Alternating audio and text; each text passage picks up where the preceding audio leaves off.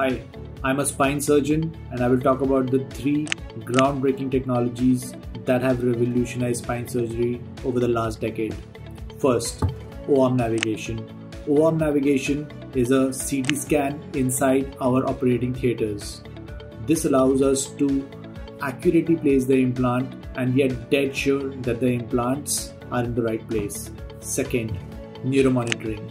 Neuromonitoring is a system by which we keep checking the nerves coming out of the spinal cord. We keep referring to neuromonitoring at every critical step, and whenever we feel there is an issue, we reverse the step by getting a neuromonitoring alert. Third, operating microscope.